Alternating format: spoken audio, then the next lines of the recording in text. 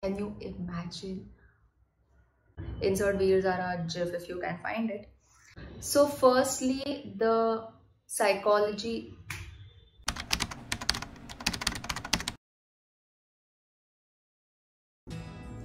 What's up you guys, Aditi? Welcome back to our channel. Today we'll talk about another experiment. I know we haven't done experiments in a long time, but today's experiment is very interesting. It's a part of a social psychology experiment. I'm sure you must have heard of it or you must have already studied it. So this study has been done by Zimbardo in 1971 in Stanford University. You have already read the title. It's the Stanford Prison Experiment. Zimbardo had a very crucial question and he wanted to answer that question. The question is that do good people do bad things? Because when we think of good people, we always think about saints and अच्छे लोग जो कभी बुरा नहीं करते हो, कभी बुरा नहीं सोचते. So he just wanted to answer this question whether good people, can they do bad things or they will only do good things in life. So in this study, there are two kinds of participants. So one is going to be the prison guard and second one is going to be the prisoners themselves.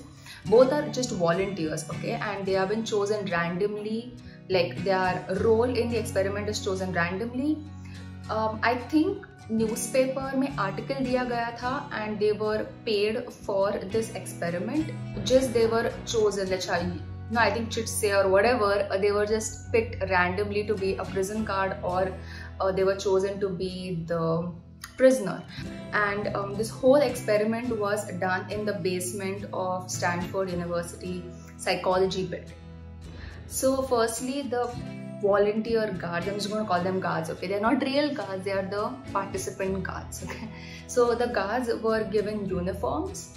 They had uniforms, they were given this club and stick and whatever, basically these things. So seeing all the stars and stars jo hote hain, whatever on a police officer's uniform, I'll insert a picture, that is given not just for them to feel nice, but हमारे जैसे लोग जो layman लोग हैं, when we see a person in uniform with stars and all the authority things, that demands authority and that makes people like you and me conform to the legitimate authority. So that's the reason why we have people in uniform, because the uniform and their whole attire kind of demands us to conform and to obey them such. So that's the reason why the guards are also given the same kind of uniform of the guard, and the guards are also wearing reflecting sunglasses. Why sunglasses or reflecting sunglasses? Because you can't meet the eye with them, and that kind of there is this proverb or whatever, like a saying, right? Like eyes are the windows to the soul. So like when you look into someone's eyes, you can actually understand and you can read their expressions and their feelings maybe.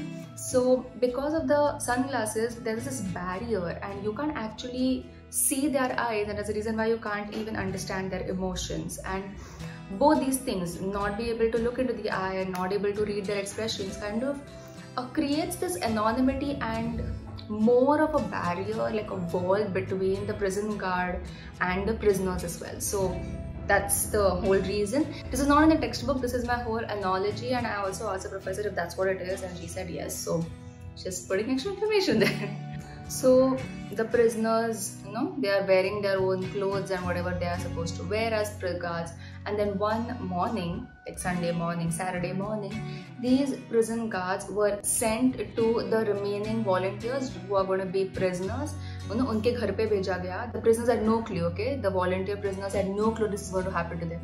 They were sent to their house, they were handcuffed. The volunteer prisoners were handcuffed, taken, they were brought back to the basement of the university, and the whole procedure was done with them जो normally prison में होता है with prisoners, you know, where they're generally handcuffed and taken to the prison. उन लोग के fingerprints लिए जाते हैं, उनके possessions लिए जाते हैं. They are stripped down from their clothes and their belongings, and they are given this, you know, the loose, you know, gown, and this nylon cap was also given to them. So basically everything was done, this whole thing was done so that the prisoners can actually feel like a prisoner, and the guards can feel like they are in an authoritative state.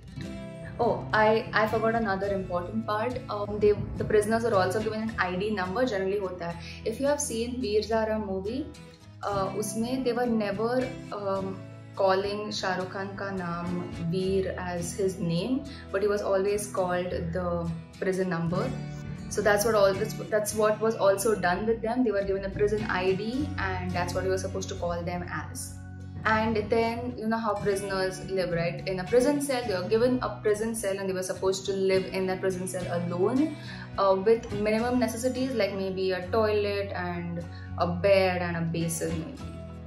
Even in prison, right, they have certain set of rules. Like you can't just like roam in the prison whenever you want. Like you're gonna be in a prison cell, you can't fight with other people, you're supposed to eat at a particular time, you're taken to the ground or whatever at a particular time. So you know, there are these certain rules, and some ऐसे type के rules were also imposed on these volunteer prisoners, and they had to obey them.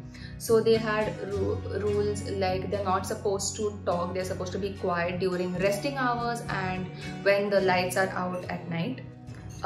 Also, the prisoners, उनको ID दिया गया था. The other prisoners will also like address each other by their own ID. So you can't like, you know, my name is Aditi, what's your name? No, you have an ID given, we are going to call each other with using the ID number only. And you're supposed to address the guards as Mr. Correctional Officer. Again, this was done so that you don't forget that they are not your friends and colleagues and they're just volunteers, but that again subconsciously makes us feel that, oh, they are an authority and we are supposed to comply to them, we are supposed to obey them. Another rule was that the prisoner has, if the prisoner wants to do anything like reading, writing, go to the bathroom even, they have to always take the permission of the volunteer guard or the Mr. Correctional Officer. If you can hear a dog barking again, मेरे नीचे puppy रहता है, and like I said that Philip Zimbardo wanted to see whether people will obey, good people do bad things. He wanted to know all of these, and he wanted to see whether people are going to obey or comply to rules that are imposed on them, and he noticed that they do comply.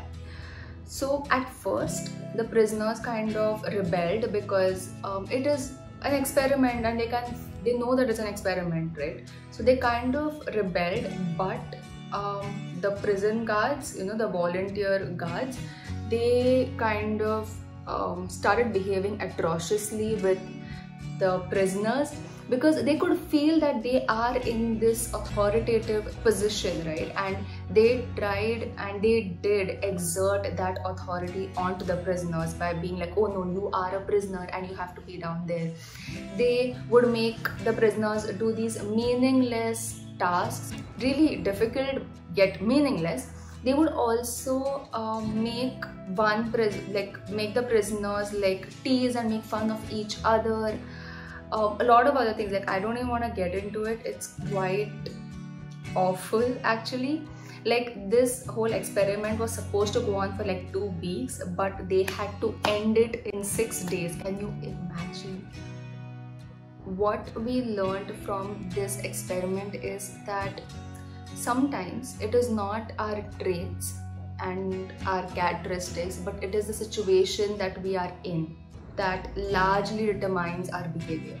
So there are people, and people are, they differ in many situations and in many ways, but when anybody is put in a powerful situation, even if it is role playing like this experiment is, but when you find yourself in a situation, the situation kind of does influence you. And this just shows that even if you are a good law-abiding citizen, if you are put in an awful situation, you will commit, or actually I should say you might commit atrocities. There are going to be exceptions to the rule. So this is the rule, right? Like, whoever you are, you're put in a situation, if it's an awful situation, you will do bad things. This is the rule. But there are going to be exceptions, right? Obviously. So there are people who have resisted this compliance and our tendency to comply and get influenced by the situation. So if we talk about politicians, so you say that all politicians same hi hote hain, you know, they just don't change, they're just like that, they're corrupt and blah blah blah. Maybe it's the situation and it's not the people who actually are bad all the time, but it's the situation that makes them do it. So this is the rule. The exception would be politicians that actually resist powerful situations and conformity pressures, like Nelson Mandela. He was a politician, right? And he was a good person as well, and he did good things being a politician. So there are exceptions to the rule as well. But majority of us, we find it extremely hard to resist conformity pressures, and we do give into the conformity. And that is it for today's video. I'm keeping it really short. There is going to be a part 2 of this video where we talk about, so the thing is that this experiment, extremely important. It explains so much about human behavior. But what's making me smile is the dog barking. But it was unethical. So another experiment was conducted, which we'll talk about in the next video, which will come next Friday or the day after that, because I'm going to film a vlog, I think. So yeah, stay tuned, share, like, subscribe for that part 2 of this video. I hope you learned from this. If you had already studied it, अच्छी revision हो गई होगी, I hope. If not, then you learned something new today. Bravo! And yeah, I'll see you next Friday with another psychology video. Bye.